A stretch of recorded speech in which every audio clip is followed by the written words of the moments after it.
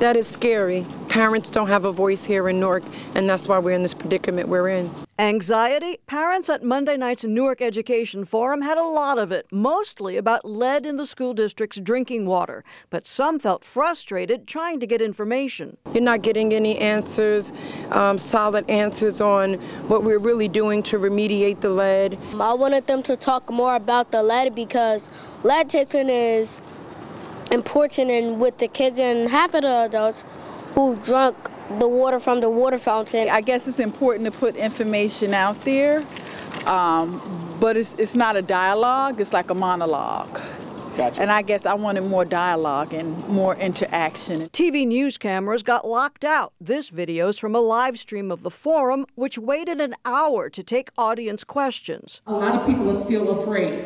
Should they still drink water? Or should they still drink their tap water? Or should it run for 5 to 10 minutes or 1 minute to 3 minutes? Okay, let the mayor answer that. Mayor Baraka explained the city's bringing in bottled water and offering kids free lead blood tests while the DEP tests drinking water sources inside the state-run schools. We asked parents, have you had your child tested?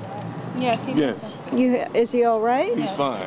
Have you gotten any turnaround at all on the blood tests on the kids? Are you getting any trend one way or the other? Do you know yet? Well, I don't know specifically yet. I know the health department is gathering that data, and when we get some kind of levels that we think when we set some trends, we can talk about some trends, I think we'll be able to start releasing some of that. The mayor supports a redesigned bottle bill that would put a dime deposit on recyclables and dedicate 75% of the proceeds towards repairing the state's water infrastructure.